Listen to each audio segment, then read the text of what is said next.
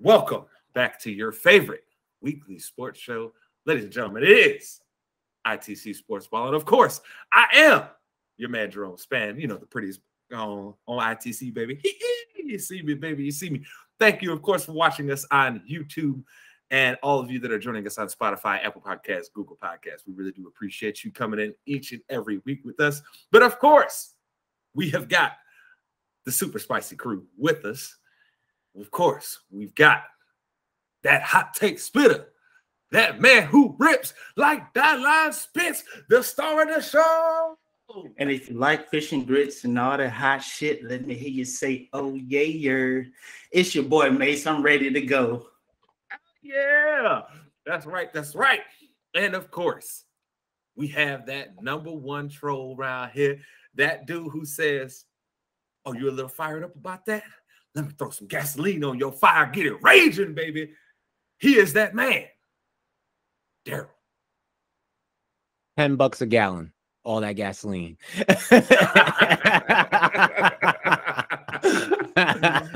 Oh, no. Oh, no. Oh, yes. And of course, ladies and gentlemen, we are back to you this week with another spicy episode. Be on the look. We are going to have some more interviews coming up for the Land of Many series, just setting up the dates, and I will let you guys know when those are. We're also going to have some more interviews coming up with some more artists along the lines and just bringing them on here, having a good time, and working out a date to bring in our guy Will, since he didn't get the chance to join us for our post draft show. So we're working on that. We're going to do that more towards football time because Will is a great football mind. But we have to start this week with them NBA playoffs. And again, this week, Mace, we have to do it again. We have to lay out for Daryl and give him his moment in the sun real quick, because this nigga was right again. Daryl, take your lap. Warriors, congratulate yourselves. Making this fool think you're going to lose. It's all good. Keep on them slow claps, you know. 2-0, baby. 2-0. That's all. I got Steph Curry's nuts in your mouth over there, or what? What you eating on over there? I got gummies. I'm just eating some gummies right now. Leave me alone. But we both fell into the trap of you know what it is, man. I think it's that trap of thinking the team is going to have an easy time making it back to the finals, just because, I mean, we literally saw LeBron and the Warriors do it for 10 years. So I think we fell into the trap of, if they made it, unless something catastrophic happens, they're going to make it again. So I think that's what especially myself, that's kind of where I kind of lulled myself to sleep at in these playoffs, and not taking into account, I mean, just how hot the Celtics are.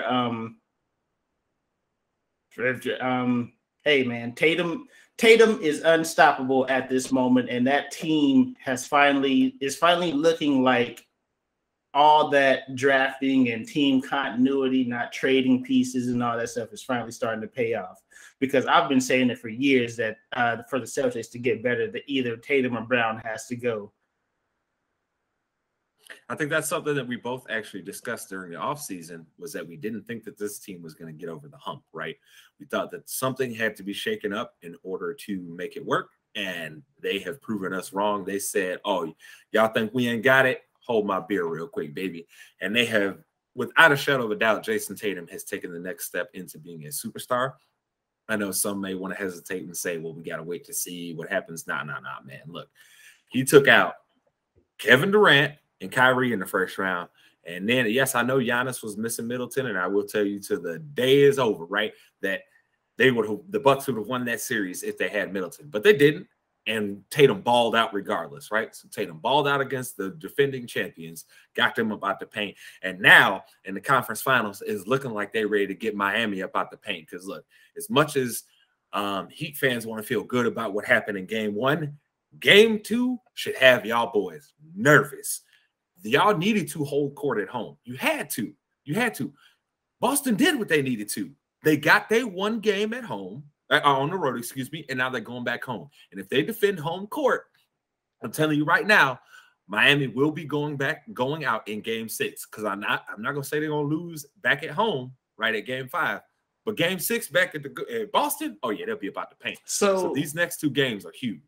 One thing that I think that we need to do is so how do you view Jimmy Butler, because he's one of those players that in the playoffs is markedly better than he is in the regular season.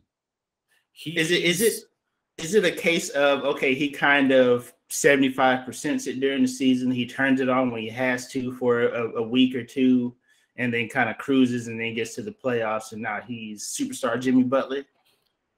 So in my eyes, I view Jimmy Butler as he's like the cutoff line for superstar in the league, right? Like if we listed off everybody, he would probably be, if not the last guy in that line, second to last, of true superstars, because the true superstars in this league, as you just discussed with Jimmy, step it up in the playoffs. They go crazy. Look, whatever and this goes back to a paper I wrote over 10 years ago, right? About why I didn't view Kobe Bryant as, and when we're talking in terms of the all-time greats, like the elite of the elite, it's why I didn't put him towards the front like everybody else. Because when you actually view things in context, the superstars, like the true superstars, their numbers do this in the playoffs, right? They either maintain what they are doing in the regular season, or at least 2 out of 3 of their most important statistical categories they improve in, right? Because there are some examples like Charles Barkley, right? His scoring goes down a little bit in the playoffs, right? But his rebounds, his steals, his blocks, and assists all go up in the playoffs. So it's like, okay, yeah, he may be scoring less, a little, like, because I think it's like 4 or 5 points less a game, but he's also contributing more in these other areas. So all the superstars, when you look over history, that's what they do. That's what Jimmy Butler does. His core statistics go up as soon as they get in the playoffs. He turns it up. How sustainable is that? Because I know that's more so what you're getting to, right? Like how great is this? How sustainable is what he's trying to do? Can you win a championship? A lot has to shake right for you. This is very similar to the situation with Kawhi in Toronto, to where they have one guy who they know can go get them a bucket if they need it, right? Jimmy, for all his faults, he can go get you a goddamn bucket if you need it, okay? So they have that guy. Now it depends on can Bam Adebayo be Pascal Siakam for him, right? Yeah. Because Siakam was going crazy in that playoffs. Can Tyler Hero be Kyle Lowry? You know what I mean? He needs stuff. You need stuff like that to shake out in order for it to work for you. Because at the end of the day, this is maintained truth throughout the majority of time in the NBA. Usually, whoever has the best player wins. Normally, most of the time, in a 7-game series, if you got that dude, you probably gonna win the series. Look at the 2 championships that Kobe Bryant won after Shaq. Who was the best player in both of those series when they won? Markedly Kobe. It was Kobe by a wide margin.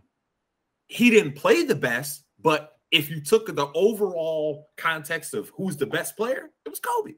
And I don't rock with that man like that, dog, but that's the truth. Yes, yeah. Paul Gasol played better than him in those finals.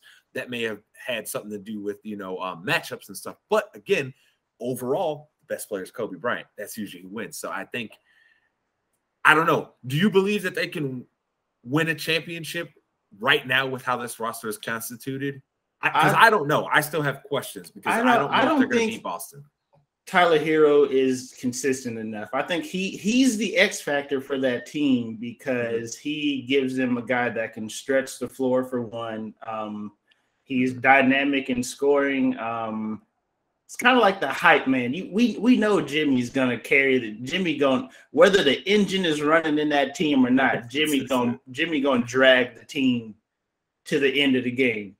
But if nobody's in the car turning that bad boy on and steering, then they're not going anywhere. I don't disagree. Daryl, do you feel like the Heat have enough to try and overcome this Boston team at this point? We've seen how red hot Jason Tatum, Jaylen Brown and the entire Boston team has been. We've seen Al Horford playing some of the best basketball that he's played in his career in the playoffs. For a guy who's been historically a good playoff player, he is balling out of fucking control right now. So, Daryl, do you think that Miami has enough to knock them off, or is it what we called in the first round after Brooklyn lost to the Celtics, which was a change of the guard? If you believe in the David and Goliath story, and that's what this is, honestly, because if the Heat blows out Celtics, right, like they just win the series, they're gonna have like the amazing story going into the finals.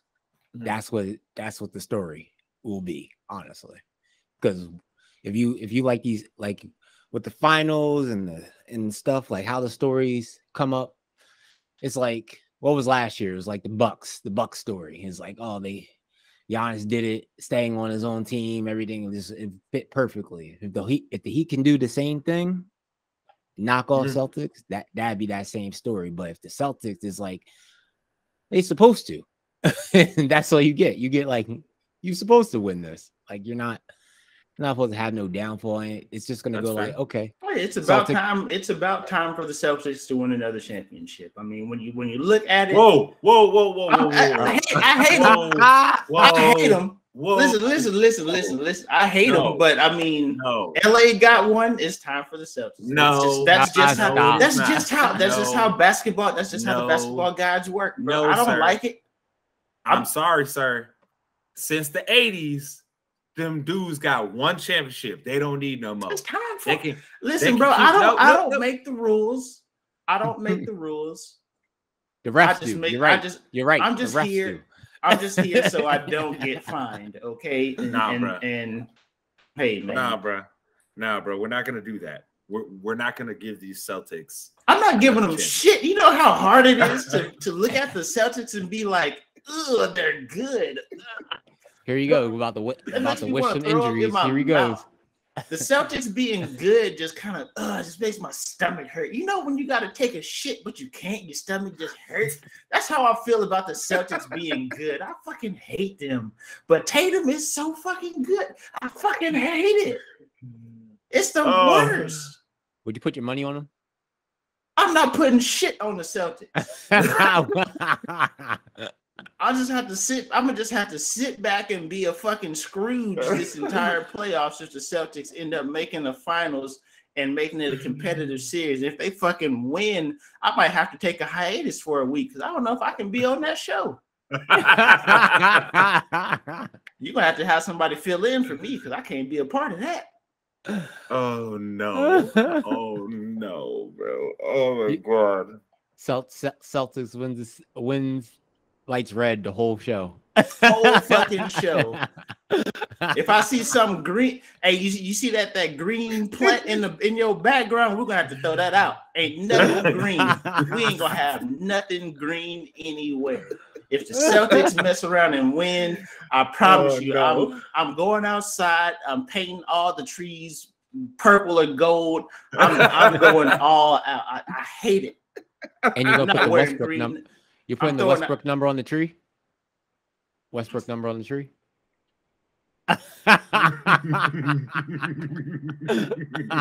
Man, bro, this is not about Westbrook. Leave him out of this. I hate his fucking guts. I don't, man. Man, I don't. I can't even play like that. I have enjoyed Russell Westbrook just from afar, just not on my team. I don't want to enjoy him on my team. I enjoy him from afar. But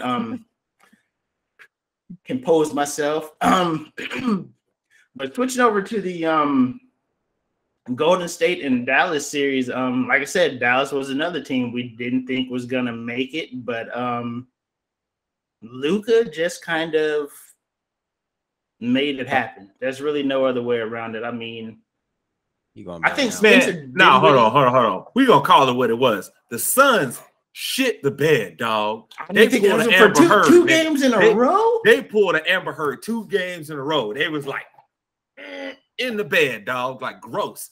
And speaking of Amber Heard, let's touch on this right now. We'll get right back to these playoffs. Hold on, players. Now look, we done talked about Jada Okay, if you want a wife like that, you want a wife like Amber Heard? This bitch over here pooping in the bed. She is pooping in the bed.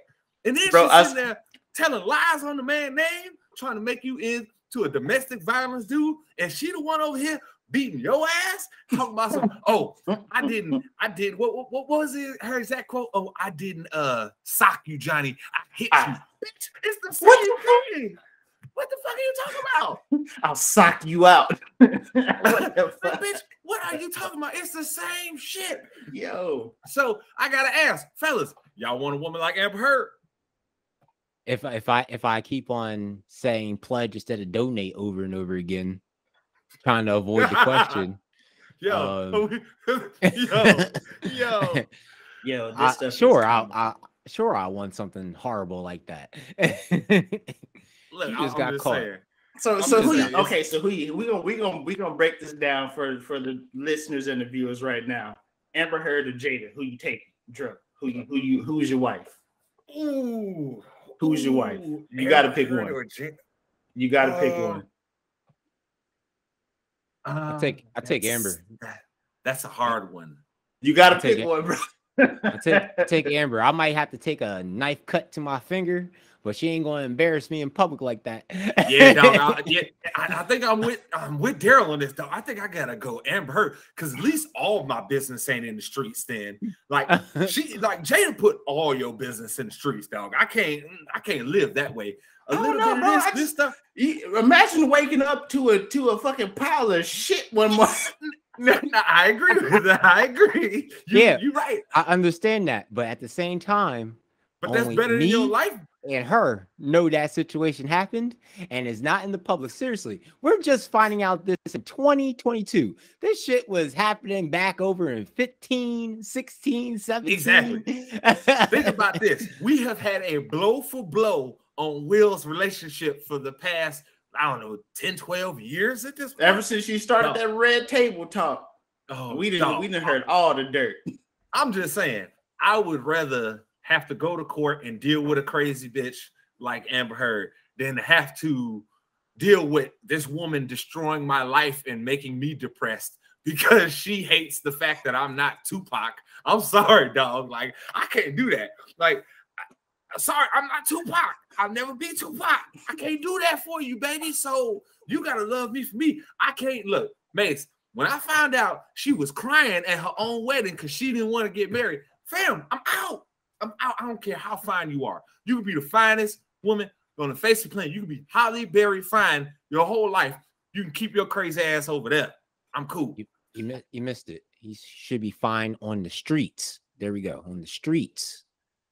You know, fine on the streets. Hey, look, I'm gonna say it for real. And Will, don't get mad at me if you ever see this, because I really like you. We fuck with you, Will. She for the streets, brother. We fuck with you, Will. She for the streets, though. So I'm sorry. No, I'm taking Amber. Mace, you gonna take Jada? Bro, I don't know, dog. At this point, no, you gotta make a choice. We made a choice. You gotta make a choice. He say Jada right now. I'm walking. Walking. Oh man. You know what, dog?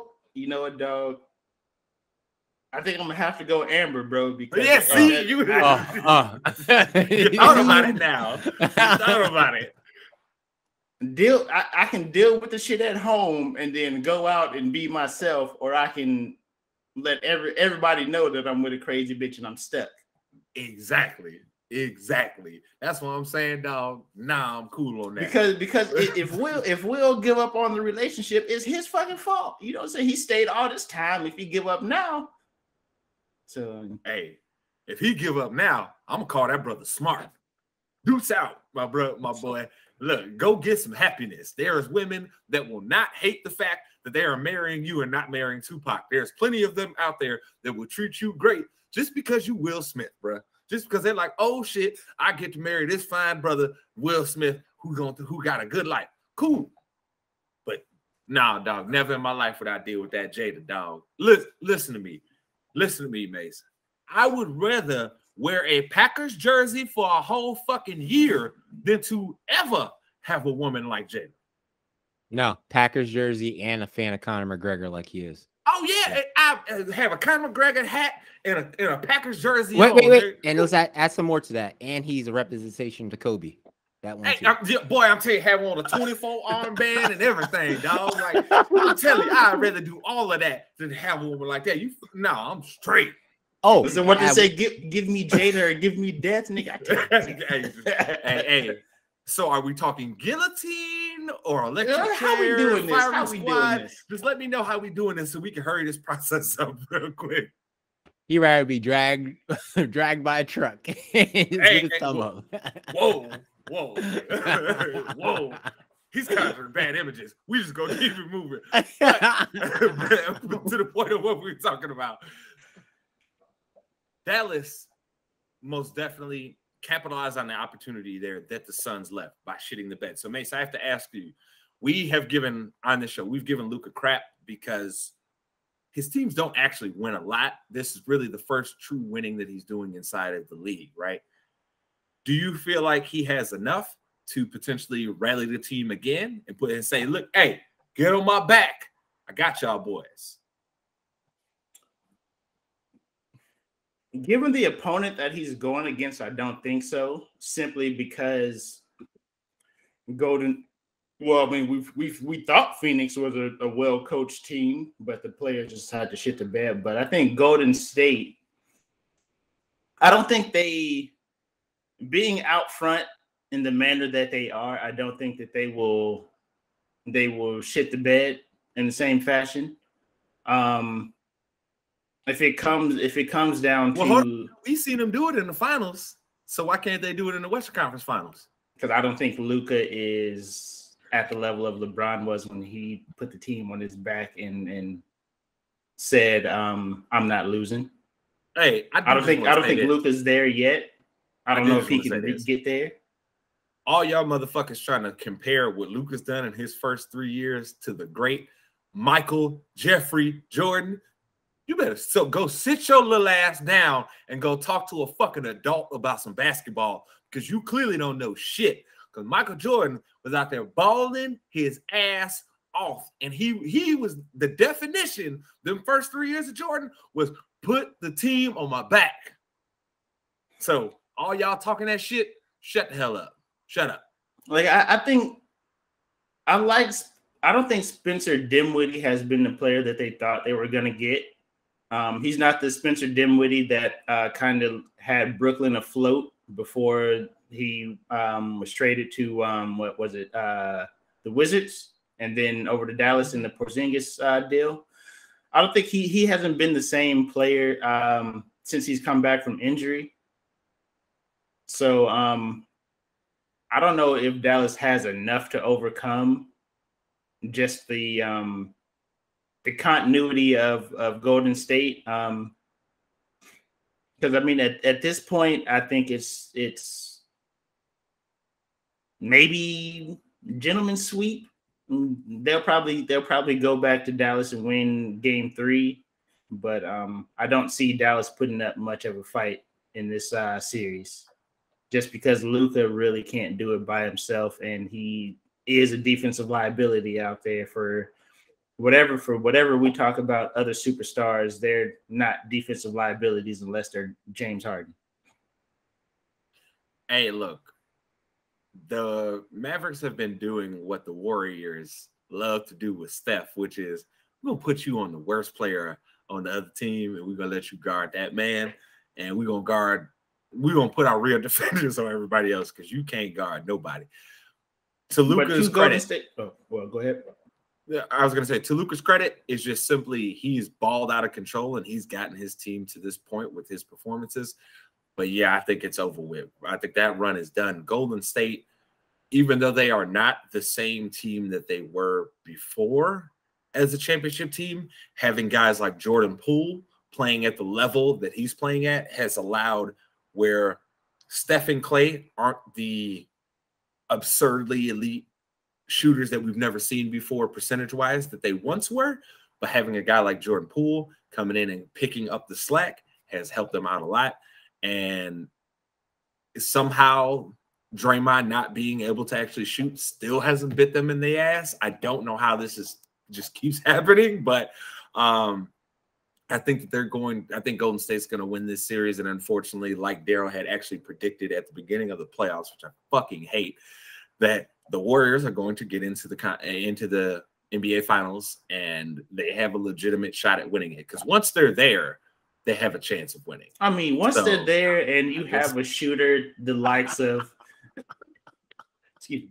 Once they're there and you have the shooter of the likes of Steph, who for a week or so can just go red hot. Mm-hmm. Or Clay, even Clay for that matter. I mean, we've talked about how inconsistent he's been, but he can win them a game.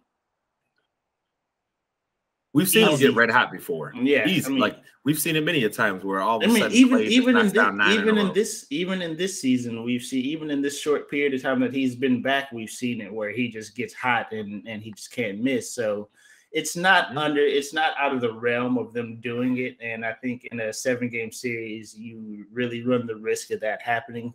At least one of them is going to get hot for a few games. So yeah, I don't know, man. I don't want to pick the Warriors to win. But damn, bro. It's like the way shit just keep falling. It's like, yo, they about to win another chip.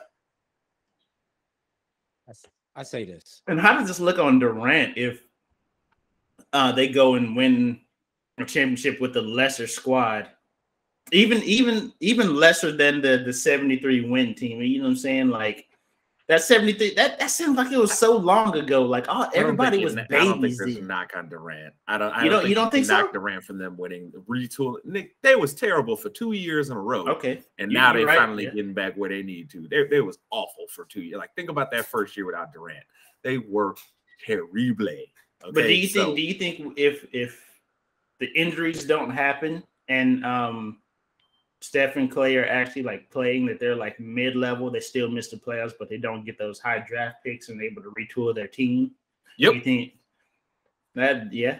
So I mean, hey, everything worked out well for them, I guess. And on top of that, their team wouldn't be the same right now. If they kept Kevin Durant too at that, their team would be KD, Steph, Clay, Draymond, and a bunch of dudes on veteran minimum contracts. Yeah. Fortunately, right now they don't have to do that. Because the only two max salaries they actually have are Clay and Steph, and Draymond's making under max, and they ready to ship his. Like, you can tell I think they've come to an understanding with Draymond where it's like, look, dog, we value you. We ain't about to pay you that fucking crazy money that you want. So we'll see how that all shakes out. But yeah, they've managed to get back to this level, which is insane to me. I don't know how you do that. But we've talked about the teams that have went on here. Now we have to talk about the teams that got themselves sent home and gone fishing for the year. Mace, I know Milwaukee can always go back and say the Middleton injury did them in. But if we're being honest about this, Jrue Holiday was awful this entire postseason. Terrible. His play exponentially fell off a cliff. At this point, do they need to try and potentially get another option to be their true point guard, like a Jrue Holiday? Not a guy that can fill it up for you, but at least a guy that can do the things that he does for you. Because, man, I definitely think they need a playmaker or a creator. I mean, even if you get a guy that, even let's just for however it shakes out, they're still able to keep Jrue Holiday, and they can get maybe a Jordan Clarkson out of some sort of deal. Some guy that can come off the bench and give you some offense where they wouldn't necessarily have it at times. And it's still crazy to me that however good Giannis is, he doesn't necessarily have a offensive repertoire to pull moves out of. You know what I'm saying? So I mean, I think they're in better shape to still be good, even if their roster doesn't change very much, just because there's still a whole lot of room for Giannis to get better as a player, offensively at least. So, but yeah, Jrue Holiday really did play bad. It's kind of crazy to me to think that he was the catalyst to them winning, and now he's the catalyst to them losing. Yep. We could talk about the Middleton injury all you want to, but Giannis just needed somebody to pull, just to be consistent. Somebody. And things would have been different. I believe it was like game 3 or game 4 where Giannis had like 40 something, and he dropped like 40. One person. That's all he needed was one person on the team to step up, and they would have won that game. But nobody stepped up. So yeah, I think it's a bad situation for Giannis at this point. You know, you have to kind of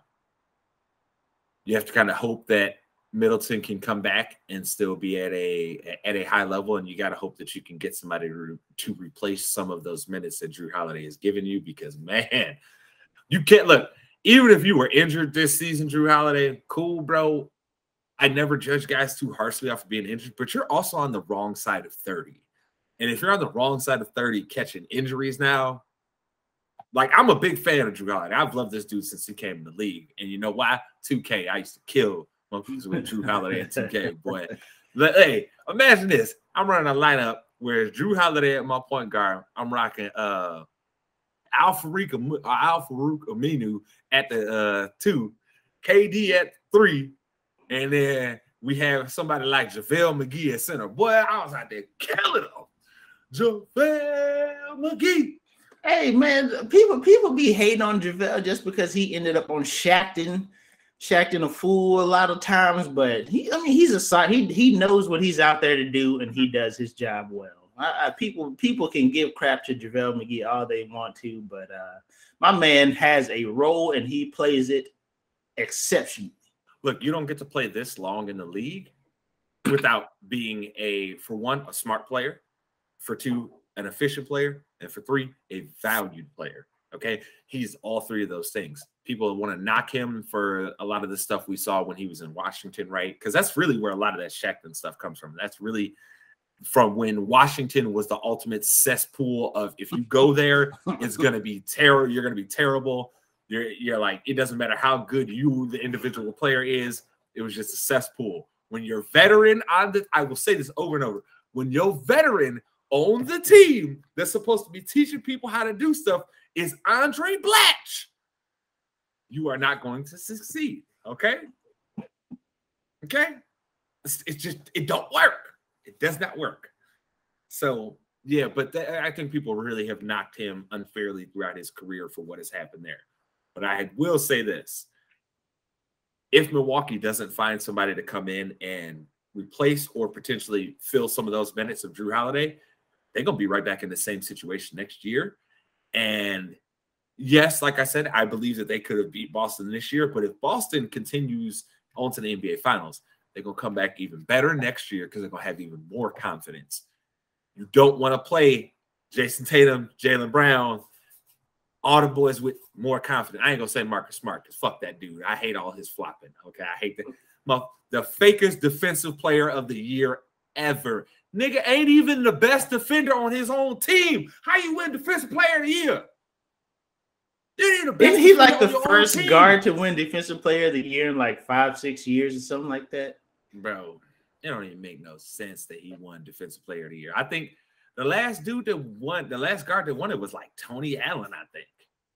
And before that, I think it would have been, I think, like MJ. Wasn't it Gary Payton, maybe? But did he win defensive player of the year? I thought he got one. He did. Yeah. Okay. So yeah, it would have been, before that it was Gary Payton, and then before that, been MJ.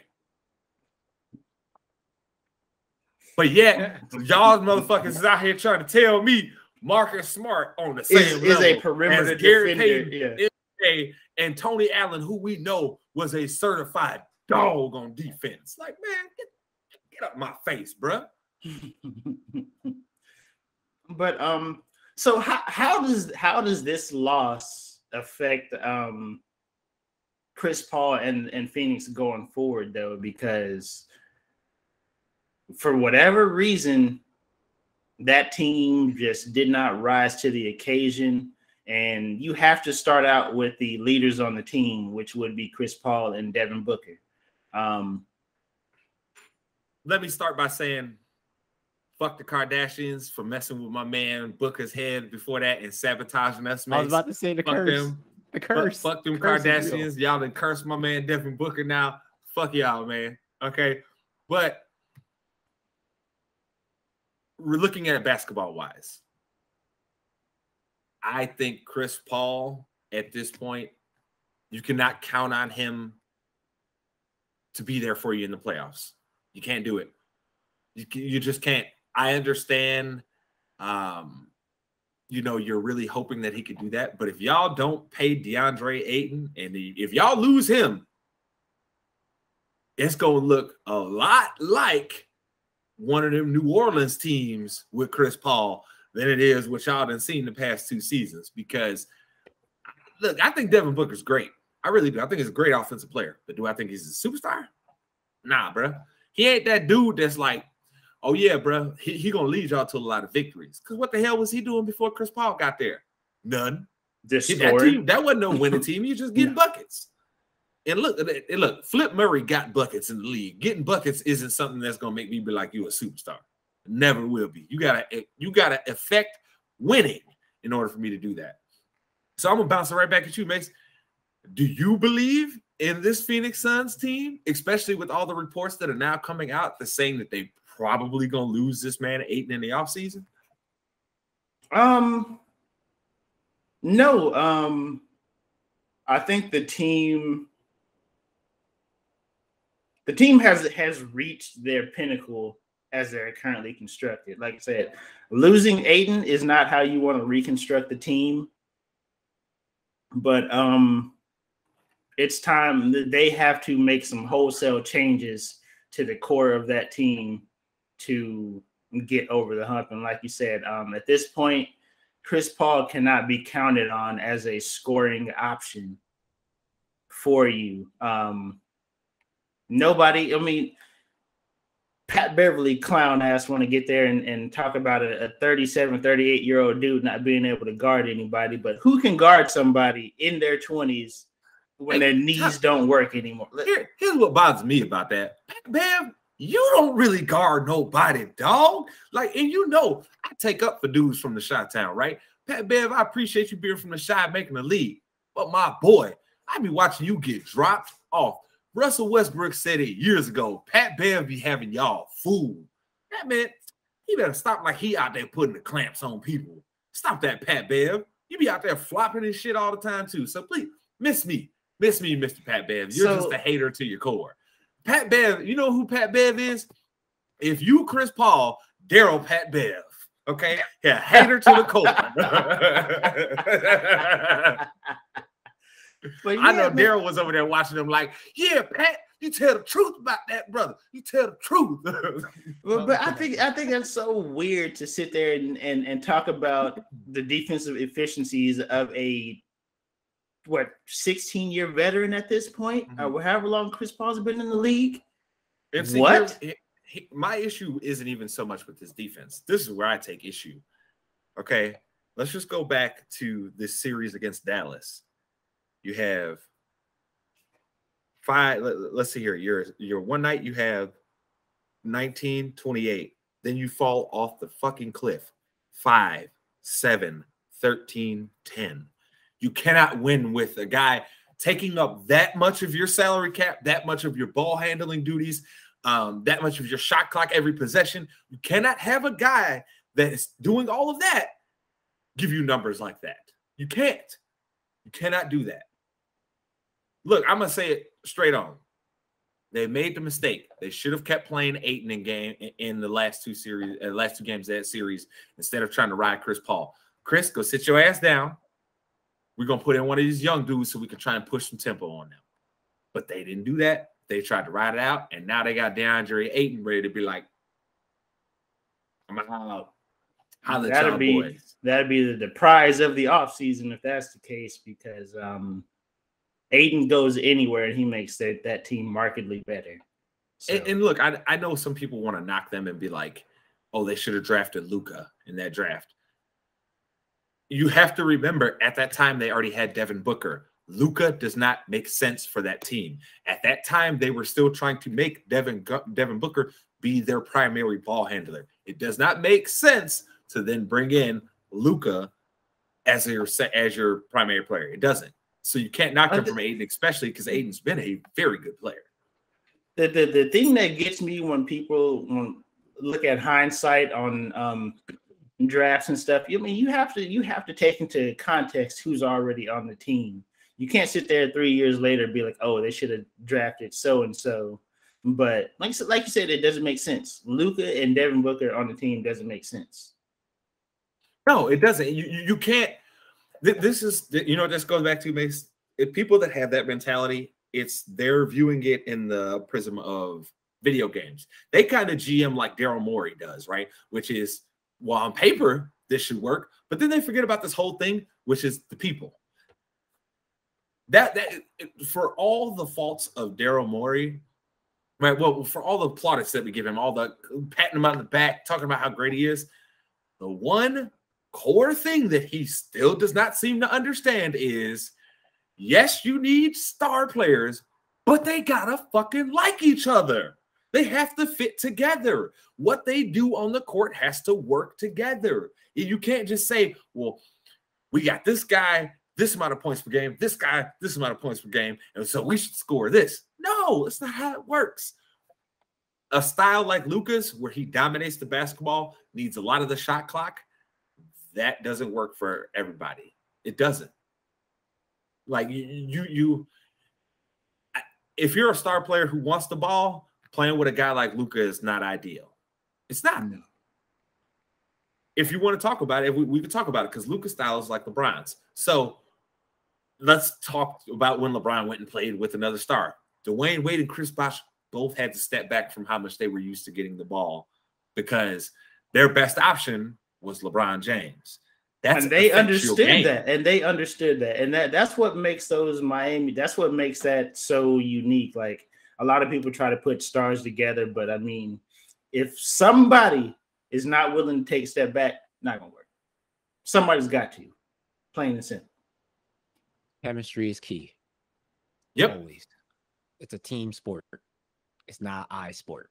Like as much as people give LeBron crap for the whole super teams and stuff, there was always a star that got there that took a step back.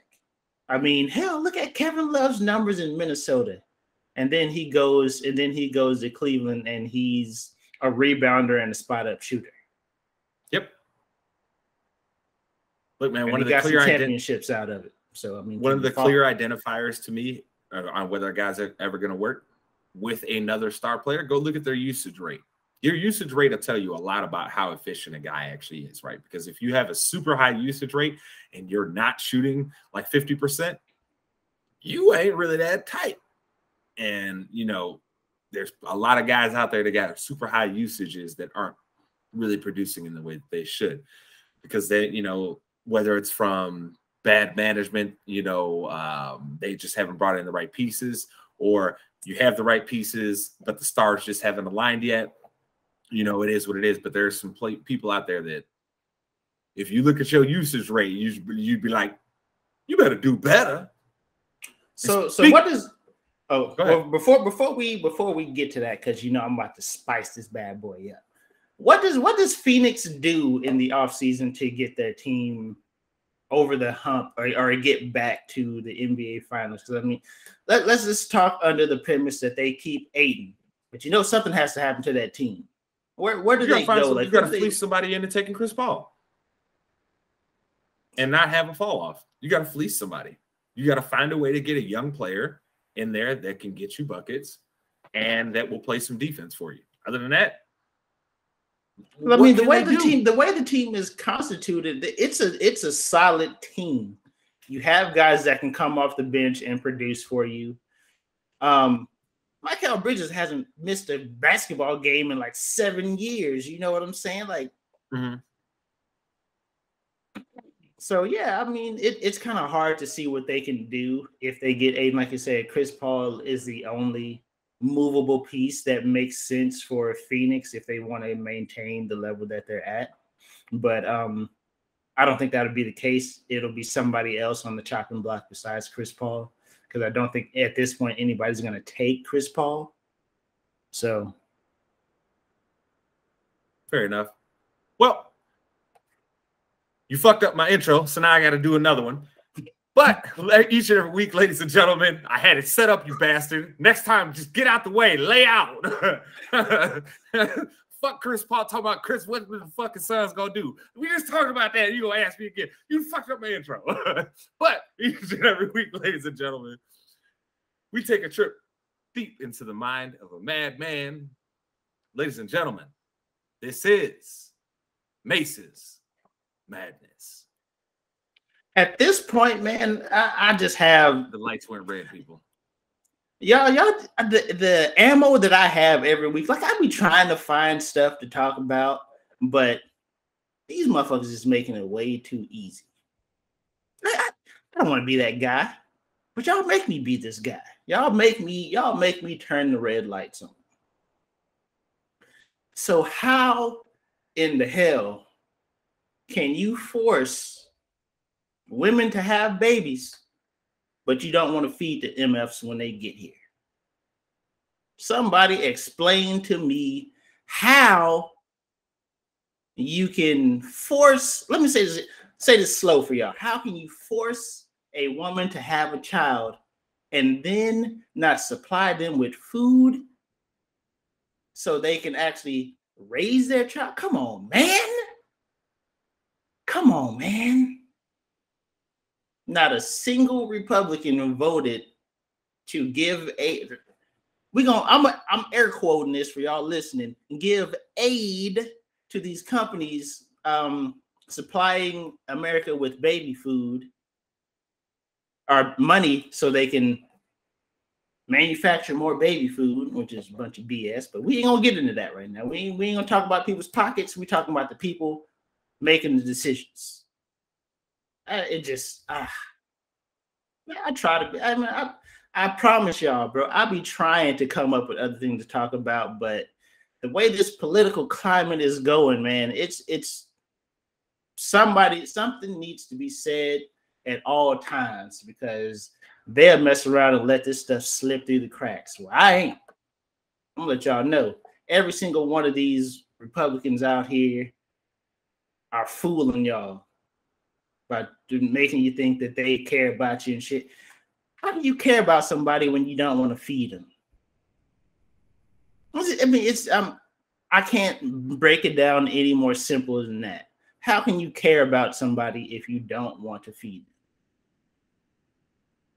I mean, we can talk about the gas price gouging and all that, but how can you care about somebody if you don't want to feed them? These are the American people that you're just like, nah, y'all can figure it out. Just keep voting for us, though. We got y'all. Ain't no way. Ain't no fucking way that this is real life right now in 2022 that we have to sit here and what? Because I mean, these votes are public. This is public knowledge. We know how they vote every single time. We know how the votes turn out. We know who voted, who didn't, who voted yes, who voted no, who just decided not to vote altogether, who didn't show up. We know we have all of this. Each one of these representatives that y'all vote for told y'all, go fend for yourself. We ain't going to feed you, but we want your vote because we're better than the other guy. Make it make sense because ain't no way. Ain't no way. I don't get it, man. Like I said, bro, vote how you gonna vote. Just vote for the motherfucker that's not a piece of shit. I'm not sitting here trying to tell everybody to be a Democrat because that just might not be your cup of tea. Cool. But don't vote for the asshole. Don't vote for the dude that's in jail. Don't vote for the dude that's forcing you to have children, that don't want you to feed the children. Don't vote for the dude who has stocks in gas companies in Exxon and shit and allowing them to price gouge you. Don't vote for those jackasses. Find somebody with at least a moral compass that's pointing kind of in the right direction. Bare minimum shit. Ain't no way. I don't get it at this point. Like I said, it's 2022. We know who these people are. We've seen. Well, I mean, we've seen these people do this time and time again, but yet they're still the right option for you. It don't make no fucking sense. I'm gonna say it again. They forcing you to have children, but they don't want you to feed them. I just don't. I don't get it. I don't know. I don't understand. Look, George Carlin said it years ago. They're all about the fetus, but as far as the child, fuck them. Okay. Well, I mean, it makes sense because fetuses don't demand anything from them. Fetuses don't look at them and be like, "You're a piece of shit human being. You need to change." Fetuses don't want no money from you. Fetuses can't vote you out of office. Fetuses can't find out that you're a piece of shit and eventually vote you out of office. I mean, they chose the battle that they know is the easiest for them to win because fetuses can't challenge them on anything. We don't see them doing anything to help children in foster care. We don't see them doing anything to help homeless people, help veterans, help anybody out that's that can contribute to the world as it's presently constituted, but yet the fetus is where they draw the line at. Fetus is their line in the sand. Like, you're gonna have that fucking baby. I don't know what you're gonna do with it, but you're gonna have to. Ain't no way. I can't. Look, the ITC brand has told you guys for years. This goes back to when me and Terrell were first just doing the show on the air, and I first started the segment of Span Shenanigans. We told you guys then they were trying to strip away rights that you have that are protected. They wanted to do this for the longest. This has been a battle that has been going on over 30 years. This is why I implore everybody to go and vote, because plain out and simple, the reason this is happening is because people did not go out and vote when they should have. Because if the Republicans never had control of the Senate in the way that they did, they could not have blocked Obama's Supreme Court justice for over a year. Okay, they couldn't have done that. They wouldn't have then been able to fill 2 seats on the Supreme Court. And then on top of that, Donald Trump would have never been the damn president, and they would have got to fill 0 seats on the court. Because if you know anything about this, they did not put qualified judges on. They just put the judges on that will do their bidding and that have sworn to doing their bidding. And that's exactly what Kavanaugh and that crazy bitch, I forget her name. That's exactly Tony Barrett, I think. Yeah. There we go. Yeah, Barrett. Crazy ass Barrett. That's exactly what they promised they were going to do.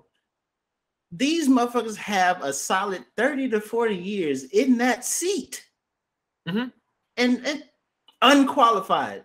Like, imagine, we're going to break this down. So imagine going to a mechanic that ain't ever even seen the inside of, and that don't even know what the fucking engine looks like. Imagine going to that mechanic and expecting him to do a good job on your vehicle. Hope. That's who the last 2 justices we have. They're the mechanic that can't even fix a car. That's how we equate these 2 people. They're the mechanics that can't fix the fucking car. They're the mechanic you go to that you have your story to go tell the other mechanic that can actually fix some shit. Like, that jackass didn't do nothing. Should have came to me first. Well, I mean, we're shit out of luck at this point because their seat's permanent and they are fairly young for Supreme Court justices. So congratulations, you played yourself and you played everybody else. America's built on hope, not luck. Hope. Nah, I mean, hope. America's built on niggas. I was gonna say, America's built on a lot of things, but hope ain't really one. Yeah, hope ain't one of them. America's built on niggas and free labor.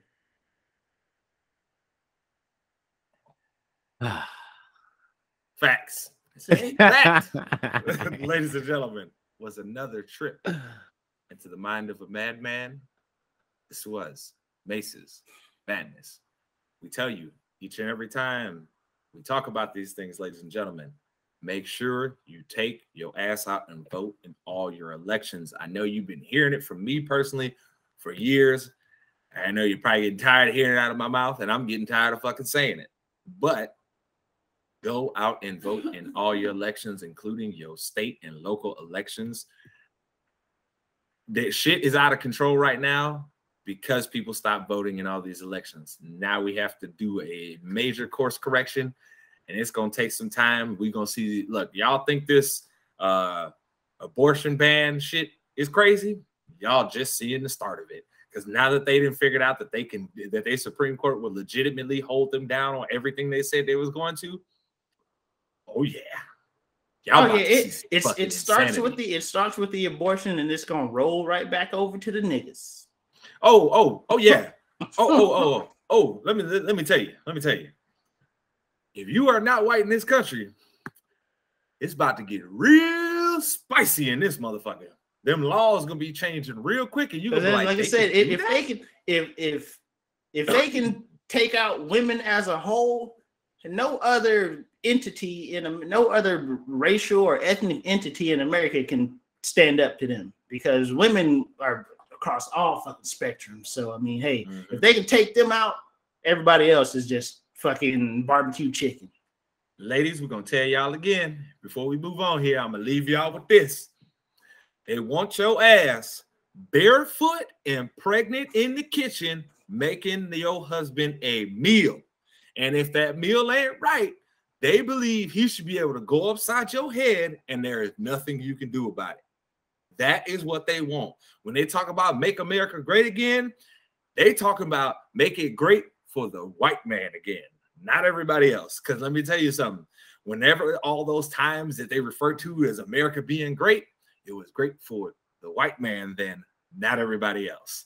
So regardless, we got to keep it moving though, because this week we had a monumental moment happen here as the Bloodline took care of business against Daryl's guys, RK Bro, and became the first undisputed WWE Tag Team Champions of the world.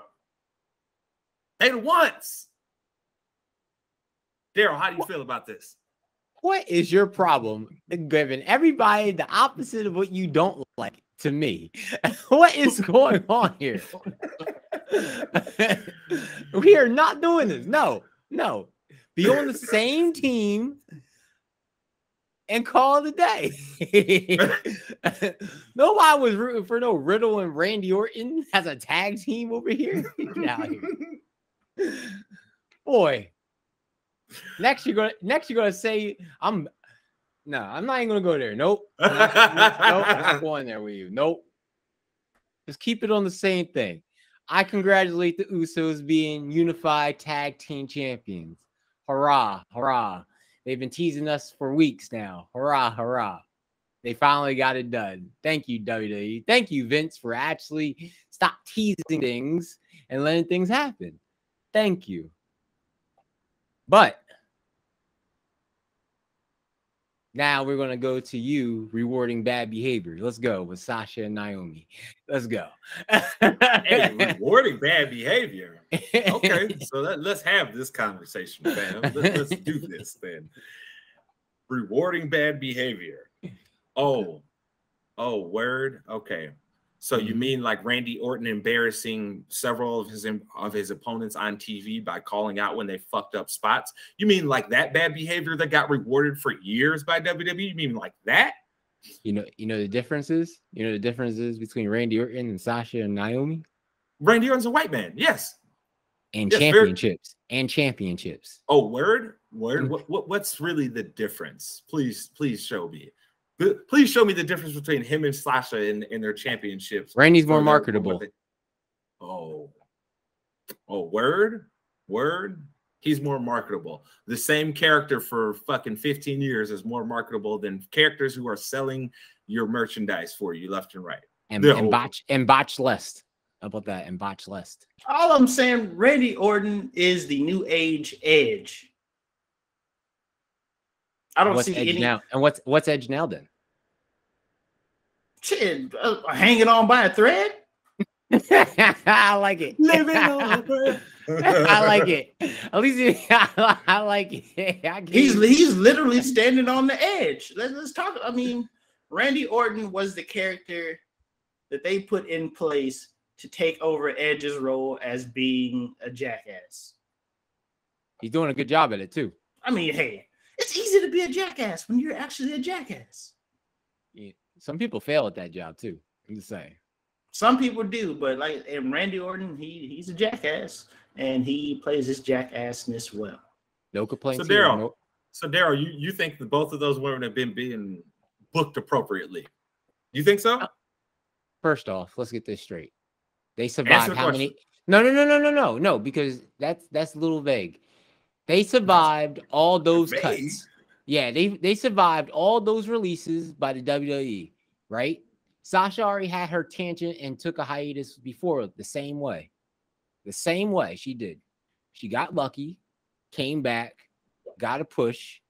Then after that, you're going to complain again. And then walk out and vacate the titles. If you telling me I have to lose to Ronda Rousey, I'm walking out too. Well, let me ask you this, Daryl. Let me ask you this. Why don't you feel that same way about Stone Cold and Shawn Michaels then? Stone Cold walked out. But I don't never hear you knock him for it. I don't never hear you criticize him for it. They're not active, and there were different. He did it when he was active. Man, there's different politics back then. Shawn Michaels did it when he was active. But you're comparing two times. You're doing. Wait, hold on. You're doing what two are the politics? times. What are the politics then? What are the politics to make it different? You're telling me Sasha Banks was at the same peak as both of them? I'm asking you, what are the politics that make it different? They had different politics. There were different pushes. They were at a higher peak than less. You're comparing Sasha Banks to Stone Cold and Shawn Michaels. How crazy is that right now? Okay, so let me ask you this, Daryl. In the past 10 years, who are the best women's wrestlers in the business? In the last what? In the last 10 years, who are the best women's wrestlers in the business? Bet you can't get 3 deep without saying Sasha Banks is in that top 3. So what the fuck are we talking about? That's why I'm comparing them to 10 them. years? 10 years? Yes. So come on, give me somebody. Because 2012. You got Lita, you got Trish. No, neither of them were. No, they were not active. You said 10 years. You said 2012. They were not. They weren't even active at those times like that. At that time, at the time that you're talking about, Lita was a fucking valet for Edge. So stop that. Stop it. But her credentials are just knocked off. We're talking about active wrestlers in the past 10 years, Daryl. Not motherfuckers that were valets or part-timers. Active wrestlers. Lita was a part-time wrestler in 2012.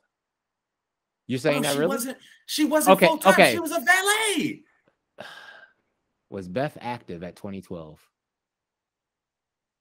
Beth Phoenix? Okay, there's one. Okay.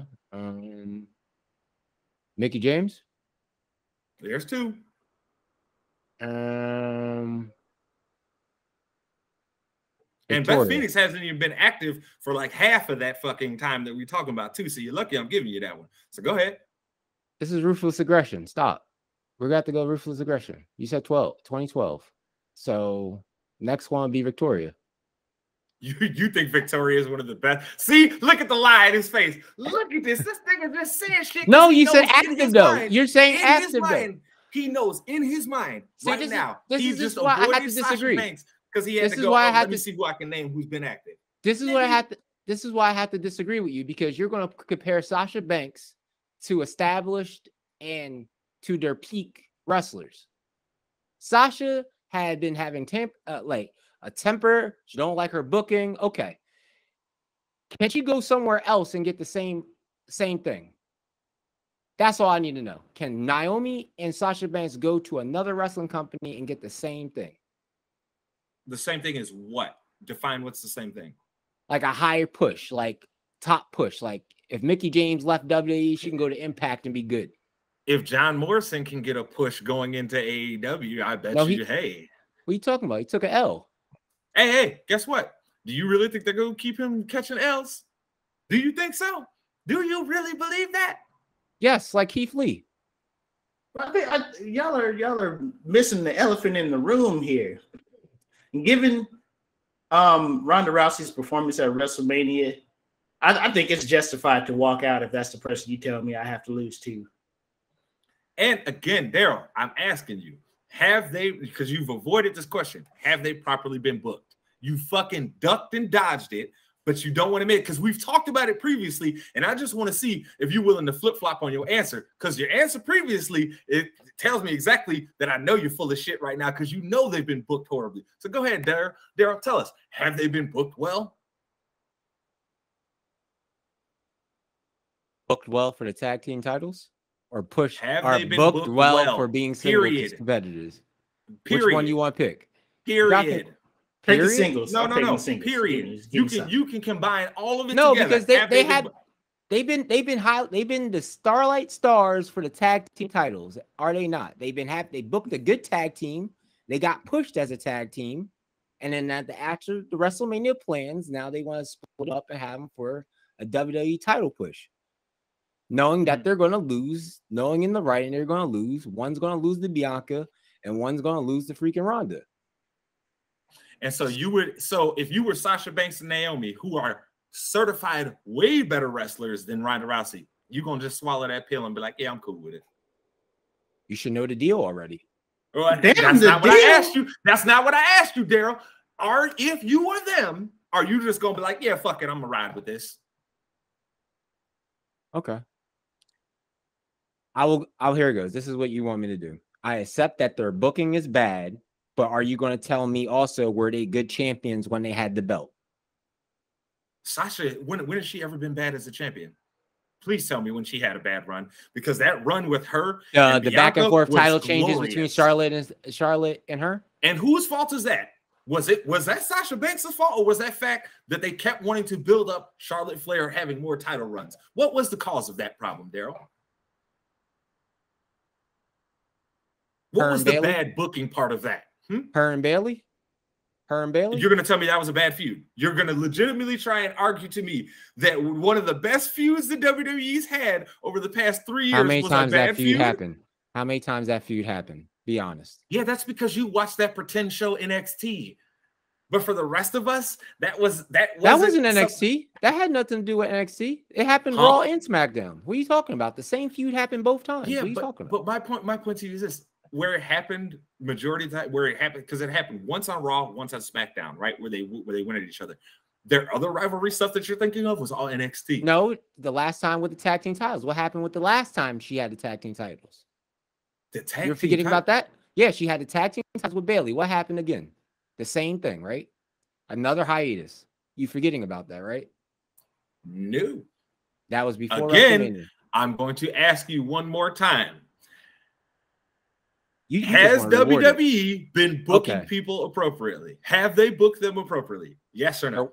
They're working on it. They're bad, but they're working on it. So if you're saying they're bad and they're working on it, that means the answer is clearly no. Then that means if I'm looking at someone in an industry right now that currently has other options to go to, stay in the women's division. Has other options. Hold on. No, that currently has other options. They can simply say, well, fuck it. You don't want to book me well. I'm cool. I'm out. Okay, but stick only to the women's division. Has the women's division since on Raw or SmackDown, you telling me no one else in that division has been booked? Everyone has been booked bad. Let me try and think of someone who's had good booking outside of what they've been doing with Charlotte Flair. No, they shitted all over her booking for quite a while. She had to go off TV and come back as a different version of But is her booking bad now? I'm saying her booking bad now. I can't. It's too early to make a judgment on that. It's too early. Is Bianca's booking bad? Given that they were going to have her lose Ronda Rousey, I'm sorry. I'd say her booking has improved, but it's still not good. Is either bad or good? If I had to judge bad or good, I'd say bad. Okay, so next women. Asuka, booking bad or good? They finally actually did something good with her and Becky Lynch. That's a good booking. They can put together very high quality matches. We've seen it before. Does this have anything to do with biases in this situation? Biases to who? Anybody. I said, do you have a bias with anybody with the booking? No. Look, their booking has been so bad for their women, specifically based off of one primary reason, that they continue to try and focus it around Charlotte Flair, and then now they're trying to do it with Ronda Rousey. The shit gets old and stale very quickly, especially with someone like Ronda. At least I can fall back on Charlotte and say she's had some good matches, right? She's had some really great matches, especially with Sasha, right? I can fall back and say that. When the fuck can I fall back and say that about Ronda Rousey? But yet she's walking around supposed to be the baddest woman in WWE right now when she's not even a respectable wrestler. Ronda can't wrestle. Handle a match. We know this. Ronda has the belt because of what? Star power, right? Okay, but damn, if I'm wrestling out there wrestling my ass off, and you tell me I have to lose to somebody that can't fucking wrestle, I'm gonna take that as a slap in the face from all the hard work that I've put in to be who I am, to be the person that I am out there in the ring. So, like, at the end of the day, I can't fault walking away or vacating your title if you're telling me that I have to lose to somebody that can't do the job half as good as I can. I mean, it's why, I mean, you let's look at every other industry. Let's just say you and somebody else are you're considered for, you feel like you've done everything you can to get a promotion, and then they give it to somebody else who you feel is half as qualified as you. More than likely, you're gonna leave that place and find somebody that values you how you feel you should be valued. So this is just another case in that. Like, I'm sorry, bro. Like, I'm not gonna be okay with losing my title to a motherfucker that can't wrestle. But they're not losing a title. They're not losing no title. But wait. Let me ask you this, though. They've had to become a tag team in order to get any proper booking. Daryl, you know that's a bad sign when you have to form a tag team to get any type of proper booking. That's an awful sign, bro. When your booking is so bad that the fans are legitimately apathetic to what you're booking with Ronda Rousey, you can't sit here and then tell me that I should be upset at these ladies if they were like, you know what, dog? I done rolled out this bad booking stuff with WWE for years. I'm cool, bro. I'm cool. I'm not gonna knock somebody. So it was a good decision that they're SmackDown stars. Let's get this at. They're on the SmackDown roster. They're not on Raw. Who on SmackDown is a push for the women's division right now? Who can get a push on SmackDown? No, who is like absolute, I just want to see them wrestle SmackDown on SmackDown. Who in the women's division? Who? That'd be because Bianca. Bianca's on Raw. Is she on Raw now? Oh, well, Yep. Then you're stuck. Then you're leaving me with very few choices. Bailey's injured. That means, hey, but that doesn't mean, I get what you're getting at, but that doesn't mean you have to push Charlotte Flair and Ronda Rousey down my throat. That doesn't mean that. Well, Charlotte's gone. She's gone for a while. She's not. Yeah. And guess what's gonna happen as soon as she comes back, Daryl? Can you guess? Because I bet you I can tell you exactly what's gonna happen. She's gonna come back, woo, and then guess what? Title shot, boom, she wins again. Flair's the champion again. Okay, but understand though, like I said, on SmackDown, there's nobody. There's nobody to even make a decent, good marquee match other than probably putting Charlotte against Ronda Rousey. The reason why it is that case is because you're using Ronda Rousey. It isn't because of the other women that are on SmackDown that they're not talented. It's because you are using a non-wrestler. You are using someone who is not good at the business she is in. Not my fault. It's not her fault either. It's not her fault either. It's not her fault either. I'm not blaming her. But I'm saying just strictly for name power, Sasha would be the name power for that match.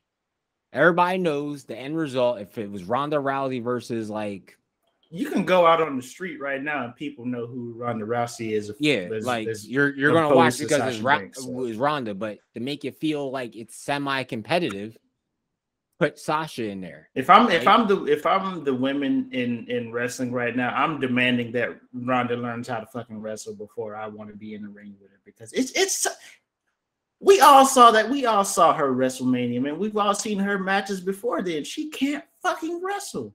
It's ridiculous. It's like watching Britt Baker. Put Britt Baker and Ronda Rousey together. That's an equal match. Remember when she had to get carried through her championship match at WrestleMania? Not the last one, but remember the one before that? You remember how she had to get carried through that match horribly, and it was still just as heavy as a carry as her next WrestleMania match? Come on, baby. Look, if I'm Sasha Banks, Naomi, who both know they get fans' responses, they both are better wrestlers, I would be fuming every day that I had to watch a motherfucker who hasn't even put the time in, who, if you remember correctly, when they left, talk shit about the entire business and the fans. I have to now bow down to this bum? I gotta bow down and let this bum be the champ? Come on, man. Okay, how about this? I agree everything. Let's say this. I agree to everything you say about Sasha, but what's Naomi's reason? How many times has Naomi got shit on? She's gotten properly pushed like once, bro. Like one time in all the years she's been there. You got to remember, we've been fucking with Naomi since back when she was a funkadactyl, bro. And they've given her one proper push since then. What has she got to be mad about? Right there. Lose to Bianca? Hey, at least you relevant. At least you out here in the main matches. At least you're getting shine. She don't want that? Hey, look, she could lose to Bianca, and guess what? It would still be cool. But guess what? That's not who they have the issue with, and you know this. Mace keeps pointing it out to you. Nigga, if I had to just sit back as a wrestler and watch another who can't even wrestle beat a chick, like, think, okay, here we go. I got you right here. Daryl, think about how all the wrestlers felt about Bill Goldberg. The guys who were clearly better wrestlers than him all that time. And think about the push he got and then how many guys they shitted on throughout that push. You think all them guys was just like, yeah, Bill, yeah, WCW, good job. You think that's what it was? We know when Goldberg shitted on Kevin Owens. We know when Goldberg shitted on a bunch of people. I understand that. But who was Goldberg? A dude that they built up. He wasn't actually a good wrestler. He didn't even have to prove himself as a wrestler like all these other people. That's my point to you. I'm taking the aspect out as a fan. I'm taking the aspect out of a fan. I'm talking about as like straight up name in the industry. Bill Goldberg was nobody before they gave him that push. Okay, let me ask you this. Ronda Rousey. Yes, she's a known name in the common lexicon, right? But let me ask you this. How many pop culture things had you seen her in since she got her ass whooped by Amanda Nunes in the UFC? How many? Can you tell me? Yeah. Mace, do you remember seeing her in any pop culture shit, really? After she got her ass whooped? No. So she, at that point, for all intents and purposes, wasn't really a name that was value. She was just a name. You can build up names in wrestling. That's what you're supposed to be doing. But how you think they're trying to build up Ronda Rousey? But she can't do her job. Make her wrestle first. The biggest mistake that they ever made with her was they should have had her on NXT for at least a year. Learn how to wrestle. Learn how to perform in front of a crowd. Shit on trash cans? Oh no, that wouldn't work. Listen. If we're being honest, there is at least 3 women that have came from NXT that she could have worked with at that time, including Liv Morgan, that are better wrestlers than her. Should have put Sasha Baylor. I just don't see how you're in the business of wrestling and you're trying to. She can't fucking wrestle, and it's obvious she can't wrestle. It's not. At that point, like I said, when we go back to the Goldberg stuff, you can look past it. But with Ronda, it's obvious she can't wrestle. I mean, what has she done in a ring that just leads you to believe that she's good at her job besides not breaking her neck when she falls? Nothing. I could believe that. That's the thing. Nothing. I actually agree with y'all with Ronda. Ronda's 100% agreeable. I'm not disputing that. I'm disputing the fact of you can go out, you can get mad at the booking all you want. Everybody should be freaking walking out if that's the case for all the booking.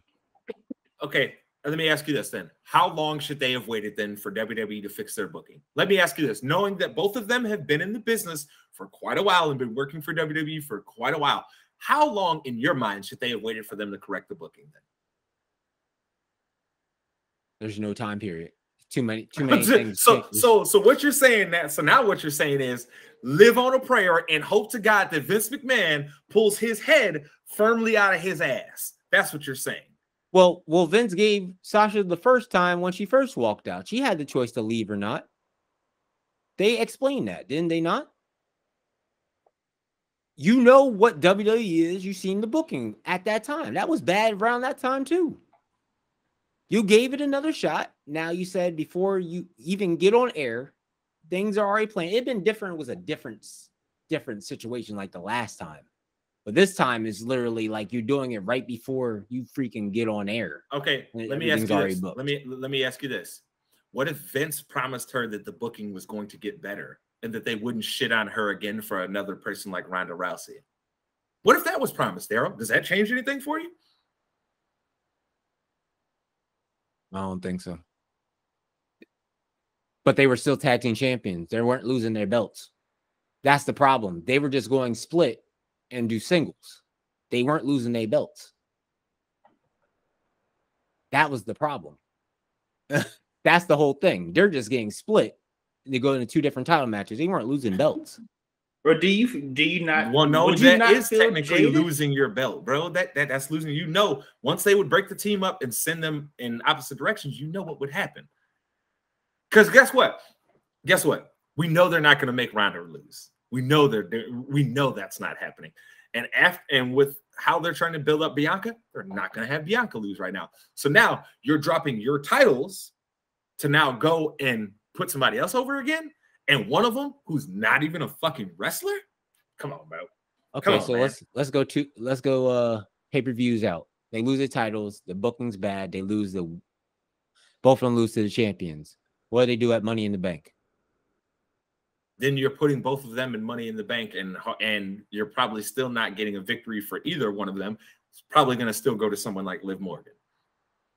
But they changed the rules for the Money in the Bank, though. The rules of the Money in the Bank now is they don't cash in until WrestleMania. So they have a guaranteed main event at WrestleMania. That's what they literally are doing. So that's the thing. Cody will probably win his Money in the Bank. Wait till WrestleMania to face Roman. Women, same thing. They have a guaranteed shot, but it messes up the whole Royal Rumble factor. Well, to me, to be honest with you, I don't see that sticking. Because I know like that is a very dumb change, and you're right. It would mess up the whole Royal Rumble concept, right? It's just absurd. But I don't see that as a change that's going to stick. I see that as one of those that they're trying to just hype up, get people to come watch this Money in the Bank match more, and then all of a sudden the person's going to be like, I want my shot now. I'll cash it in right now. I don't need to wait till WrestleMania. You know how WWE works, man. But Liv Morgan's in a whole fake Bullet Club thing in WWE right now. So she would be out the picture. So is Liv Morgan have good booking? Hold up. I'd say I would judge her booking as fair. Same with Ripley too. They both have gotten pretty fair booking. I don't want to say it's been bad, but I think what they're doing with both of them at this point is fair. It works for both of their characters. How it plays out long term, I think it has more of an effect for Rhea Ripley on the positive than it does for Liv Morgan. Because again, a lot of people are going to feel like you did, which is like, oh, here we go, another fucking Bullet Club, right? So there's going to be a bunch of people that feel like that. So I think it works out better long term for Rhea Ripley. But when you got to think, the reason why I say both of those are the work for them is because at least they're getting a valid storyline now that isn't just I got to carry Ronda Rousey on my back and try and act like this bitch can wrestle when she can't.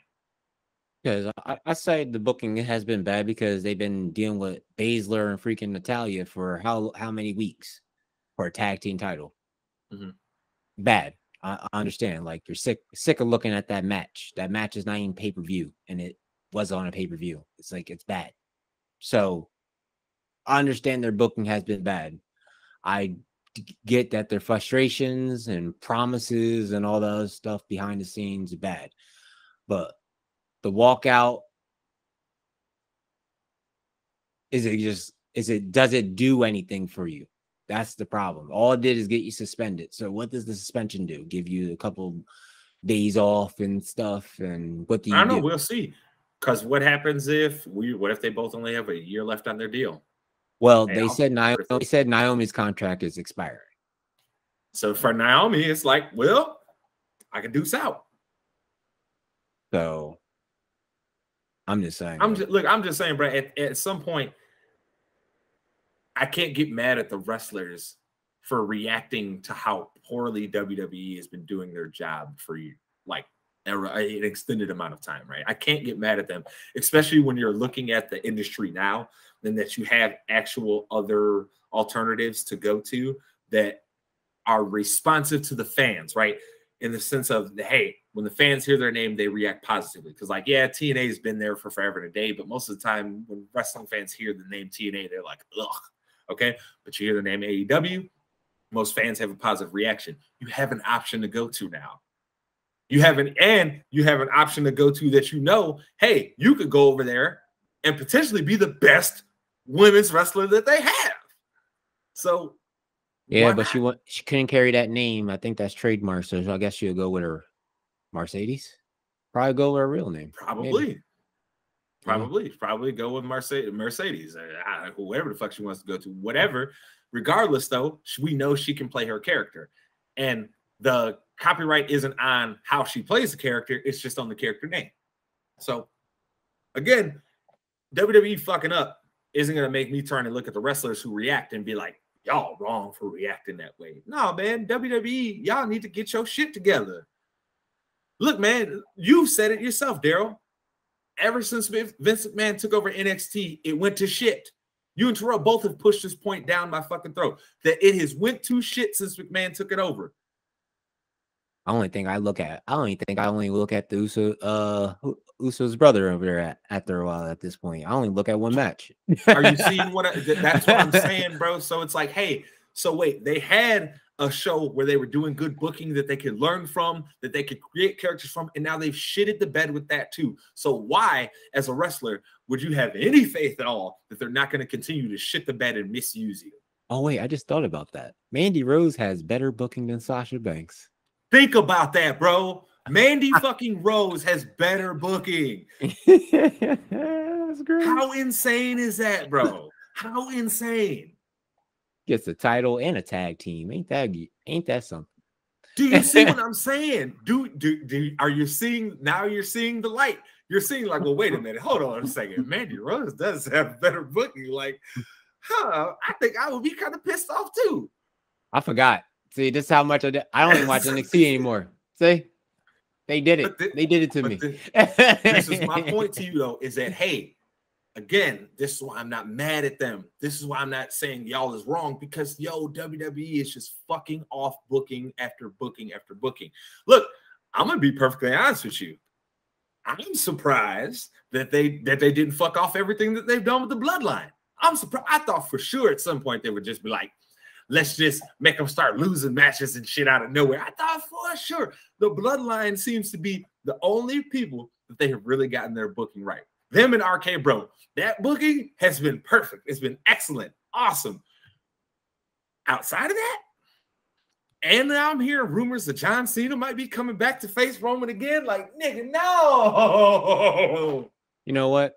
Just because of that face and that face, John Cena better go ahead and just bury Austin Theory. That's what he can do.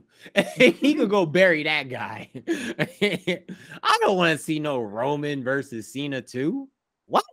That's stupid. Man, Cena ain't wrestling anytime soon. I don't want to believe that lie.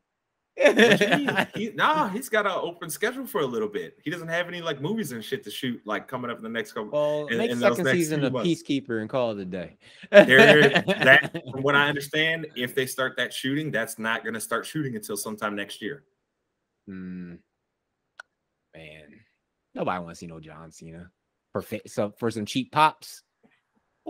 John Cena, what color he's gonna do? He did green and what was the last one? It was green and something. We're probably gonna get a magenta and a freaking a white. The only way I'm accepting of John Cena facing Roman Reigns again is if he comes back as basic thugonomics John Cena. If he come back as basic thugonomics John Cena, I'm with it. That's like wishing him to be a heel. Stop. Look, that's as close as we're gonna get to him being a heel. So if he come back as basic thugonomics, come back out with the rings, you know what I'm saying? Can I get might that? Have something. Can I get that NWO John Cena that was facing the Fiend? Oh. Look at Mace. Mace has been in the same pose. He is over here. You know what? Let's have just have John Cena and like a celebrity NBA player just wrestle. You know what? We can get Westbrook. We can get Westbrook. You stop it. Stop it right now. That's how we're going to end up with Shaq versus the Big Show too, nigga. Keep playing around.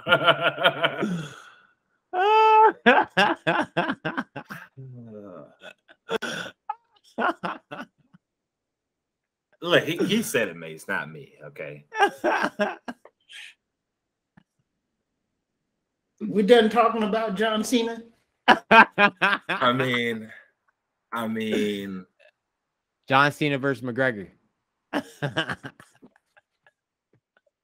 He just wanted me to end the show, don't he? That's what he wanted. He just wanted me to say it. We done for the day. You must got something to do because the way you talking right now, you want to be out of here. Nobody want to see John Cena wrestle, bro. Stop it. Now we good on that, Brian. We can always hope for Undertaker, you know. There he goes. That's how you get him. That's how you get him. Respectfully to the Undertaker, Mark Calloway. Hell no, bruh.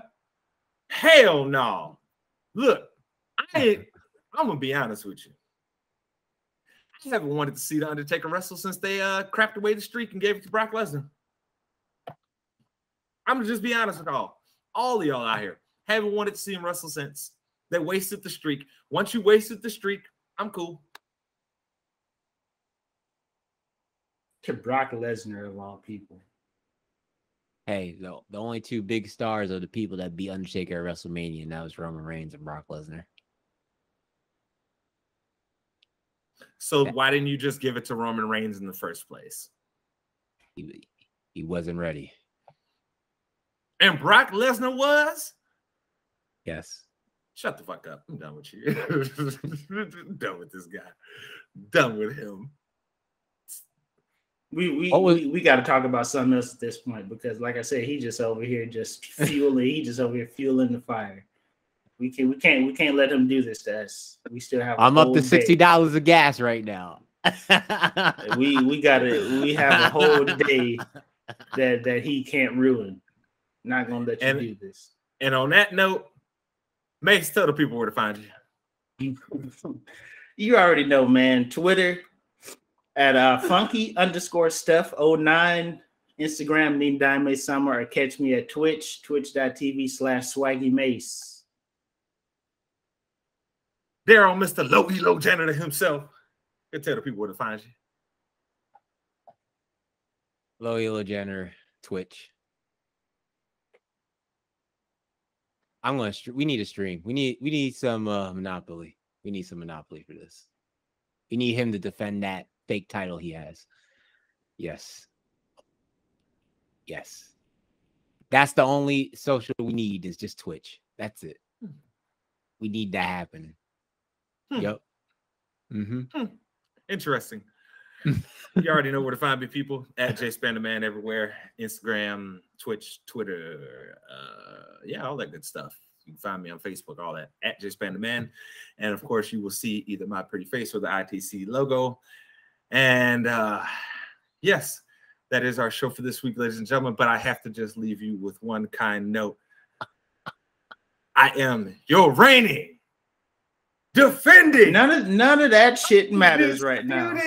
Monopoly champion of the world. None of that matters right now. Yeah. Your man, Jerome Span. Current and reigning, defending, undisputed. Wait. Take the defending out. You haven't Monopoly defended that for a while. Of the world. Mace, how you say defending? He's not defended. You're worse than Brock Lesnar for a title shot.